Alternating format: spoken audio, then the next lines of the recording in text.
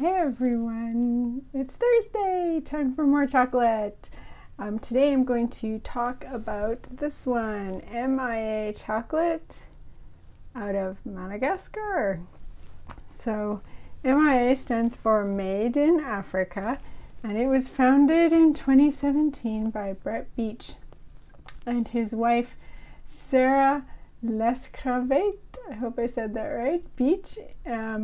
It focuses on ethical production of finished products in Africa. So they're bean to bar makers who produce ethical chocolate. All of their cacao is sourced from Madagascar, and the bars are made in the capital of Madagascar. And here I go, I'm going to try and say it. Antananarivo. I hope I said that right too. Okay, so they were actually just recently listed as one of the top 3 confectionery companies ethically by an organization in the UK called the Ethical Consumer Organization. So let me tell you a little bit about Brett and a little bit about his wife Sarah and how they started the company together. So Brett was born in the UK, but when he was little he moved to the US with his mom, and he actually has a BA in Humanities from Loyola Marymount University. He studied abroad in Mexico, he visited Europe and moved to Spain, and eventually he ended up in the Peace Corps, which is a volunteer organization. He was assigned to go to Madagascar to teach English. And he went not knowing the Malagasy language, not knowing anything about the culture. He went to Madagascar and taught English for 2 years, which is amazing. After that, he stayed in Madagascar for a little while and he worked on other development projects. One involved vanilla, Madagascar vanilla. One was a seaweed development project off the coast of Madagascar. He worked for USAID. Worked for the U.S. Embassy, so lots of experience developing finished products and products for export in Madagascar. So by then, it's needless to say that he was familiar with the Madagascar culture. In 2006, he came back to the United States, and he was one of the co-founders of Malagasy, or what's now called Beyond Good chocolate. He was there for 10 years. So let's then talk about his wife. So Brett was there until 2016. 2017 is when MIA Chocolate was founded. So Sarah was born in Belgium and she speaks 4 languages. I'm always so impressed with people who speak more than one language. I can barely speak English. So she speaks Dutch, English, French, and German. She has a bachelor's in marketing and communications, and after university she led tours in Egypt and Cyprus. She traveled to the US after that and worked for a Belgian beer company between New York City and San Francisco until 2011, and then she worked for Malagasy Chocolate in their office as an office manager, booking travel and things like that. So that's probably how I'm guessing they met. She also has an interesting Instagram page if you want to look it up. It's called Edible Food Art for Kids. And she does these, I don't even know how to describe it, kind of like plated food sculptures that are like Disney characters and Pixar characters and turtles and just fun things. So that's Brett and Sarah. So they started this in 2017. And one of their major goals was trade over aid. And in order to do that, in order to bring the value back from just shipping off commodity cacao, you have to make the finished product in country. So they started by making the finished product, making the chocolate instead of just growing the cacao, and exporting the chocolate instead of the beans. And by doing that, you bring 4 to 5 times more of the value into the local revenue of Madagascar. And they also strive to use Local supply partners for all of their ingredients that go into the bar and the packaging and all of that. So they have about 13 local supply partners. They do pay 30%. I think it's 30% more than fair trade, but they are not technically fair trade certified, I don't believe. Just checking the package. They regularly audit their supply chain. They work with an Irish NGO called Proud Made in Africa. I think that's what it's, PMIA. But they measure the social impact of their company on the local supply chains and how they're either adding or taking away value from local Malagasy people. So they get their cocoa from, they have buy it from independent farmers in Northwest Valley of Madagascar, famous growing area for Madagascar, and they kind of have an unofficial motto of amazing flavors that do good. So the amazing flavor comes from the Madagascar cacao, which has, I don't know if it was first, but it had to be close to the first, if not first, was the first cacao to get the fine flavor designation from the ICCO, the International Cocoa Organization. They work with independent farmers, so they have good partners, and he's bringing 10 years of experience in the industry, which is really valuable because a lot of craft makers, when they get into this, they have no clue what they're doing and they're learning along the way. So he's already coming with a lot of experience in making the chocolate and marketing the chocolate, all of the things that go along with having a craft chocolate bar. How they do good is they are using local supply chain, they're using local ingredients, they are ethically sourcing their ingredients, and they are giving back to the community. I'll talk a little bit about that after we try the chocolate. So the one I'm going to try today is this one. It has a local ingredient. The baobab is a tree that grows in Madagascar. And I'm going to tell you a little bit more about that tree and a little bit more about the packaging and the chocolate. So let's flip the camera around and we'll do that. Okay, so I have 2 bars from MIA chocolate right now. I have the cranberry and hazelnut bar, which I'm not going to open today. The one I'm going to open today is this one, the Baobab and salted nibs. So let's talk about Madagascar.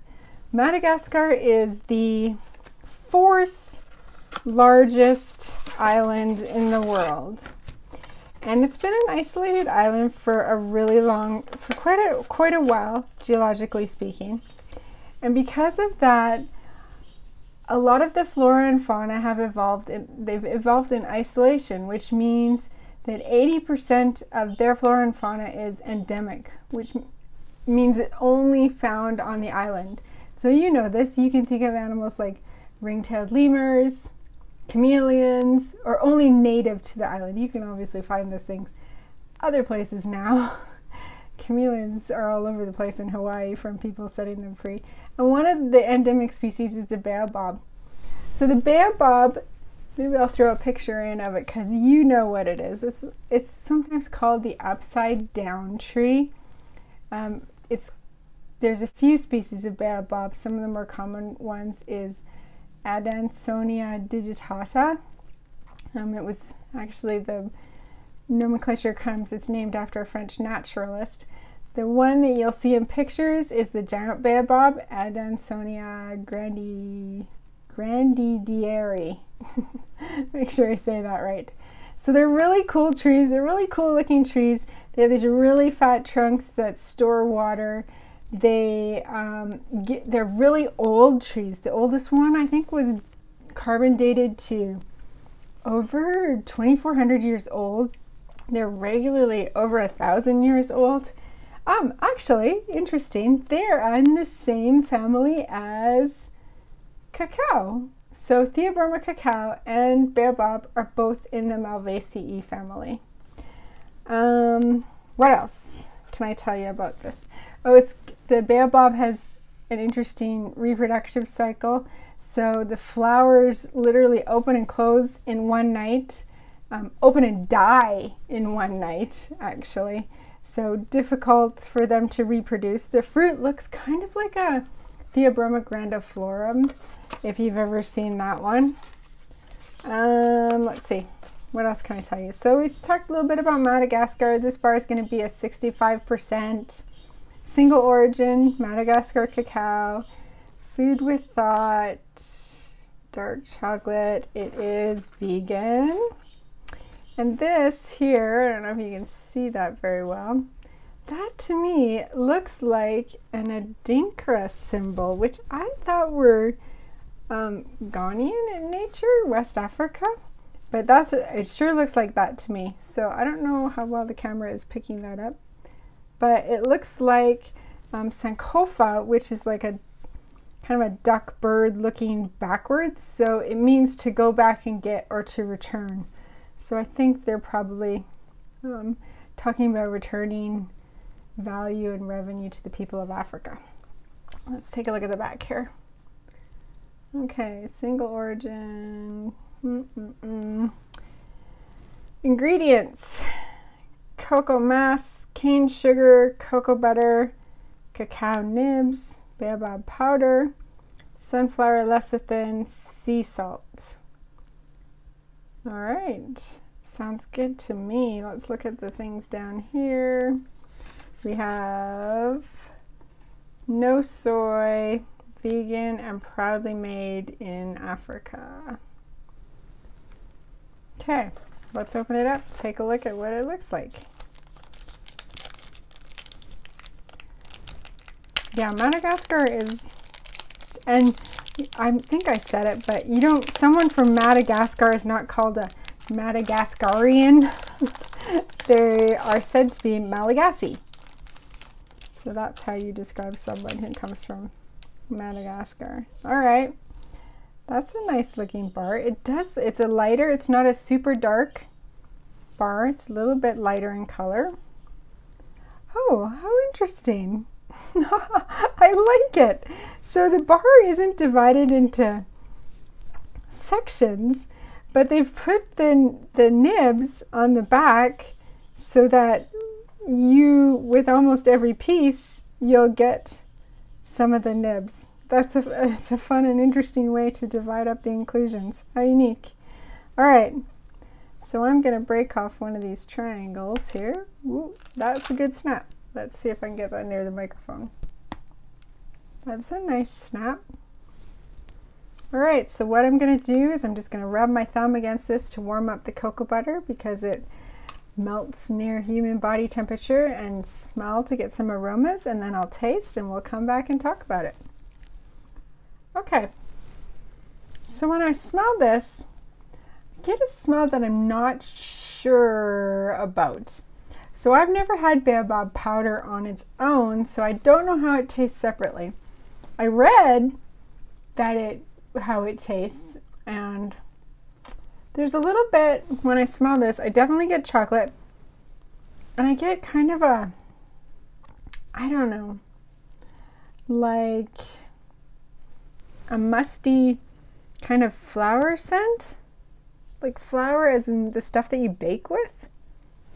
And I can smell a really nice chocolate smell. When I taste it, I get what I expect out of a Madagascar cacao. I get nice cocoa notes, I get citrus, and I think I get a double punch of citrus coming from the baobab. From what I read, the citrus, baobab has kind of a citrus taste to it, so I think I'm getting a double punch of that because the citrus is really quite strong. And the red fruit notes that you normally expect in Madagascar cacao are muted a little bit. The salt is nice with it. The salt and the citrus are nice together. The nibs are nice. It's in general a good bar. I like it. Yeah, I'm just taking another bite. It's a nice bar. It's worth trying for sure. Such a interesting and unique inclusion that they have in there. I'd be interested to try this one to see if the chocolate is as citrusy as this one is, or if it's the Baobab. Yeah, and you get the citrus is just really strong and it stays in your mouth at the back of your throat. It's interesting. That might be a fun one to use in tastings. Okay, let's flip the camera around and I will tell you a little bit about the projects that they have going on in Madagascar. Okay, so I wanted to tell you a little bit about the projects that MIA has initiated and participates in. So there's 3 that I know of. They have their One for Change program, which 1% of their sales goes to support. That doesn't sound like a lot, but Madagascar has a lot of poverty. 80% of the people are subsistence farmers. Over 50% of the people live in extreme poverty. In the rural areas, it's really bad. Over 80% have food insecurity. A lot of us in North America and probably Western Europe have never really experienced food insecurity. You may have gotten a glimpse of it this year when you went to the grocery store. I mean, last year in 2020 when you went to the grocery store and what you wanted wasn't available, but still, it's not, it really wasn't the same. So there's 1% goes a long way. Their 1%, the One for Change program supports school meals, adult literacy, and I believe they're developing a separate adult literacy program for 2022. Goes for famine relief, scholarships, just to help out, to change, to make a difference. The second thing that I know that they do is they have a girls' education fund. In impoverished nations, usually the male children in the family are the ones whose education is prioritized. So they have a girls' education fund, and what that is, it's a monthly scholarship for the girls until their education career. So it's not just 1 year or a couple of months. It's sponsoring for the rest of their education, and it's not that much. It's like 20 to 40 pounds a month, British pounds. So that covers the girls' school fees, that covers healthcare, that covers lunch for them. And there's lots of studies that show when girls are educated, they lift whole families up. The last one that I know about is they have an MIA green reforestation project they are partnered with a UK charity whose name escapes me right now. So that one is a tree planting reforestation project where they plant indigenous trees. They support tree nurseries. They support reforesting lemur habitats, and by doing so they also offset their carbon dioxide. So that's MIA chocolate, made in Africa chocolate. It's not so easy to get in the United States just yet. It's getting to be a little bit more available, but this is something fun to try with the Baobab, a different inclusion for you to try on your craft chocolate journey. So I hope you get to try it. And if you do, or if you have some interesting fact about Madagascar to tell me, make sure to leave it below in the comments, and like this video and subscribe. And we'll see you next week. Thanks.